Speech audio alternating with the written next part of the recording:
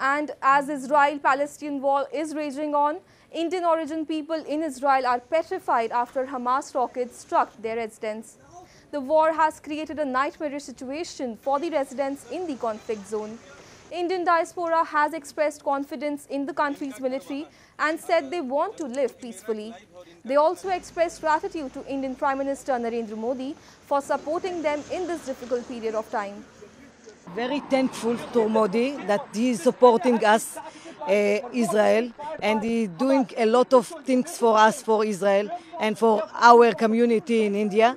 Our army that they are strong and we are safe.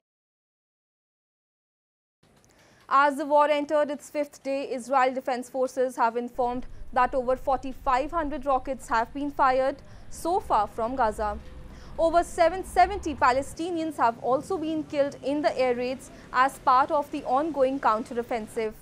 Israel PM Benjamin Netanyahu has given a stern warning to Hamas, wanting to finish the war.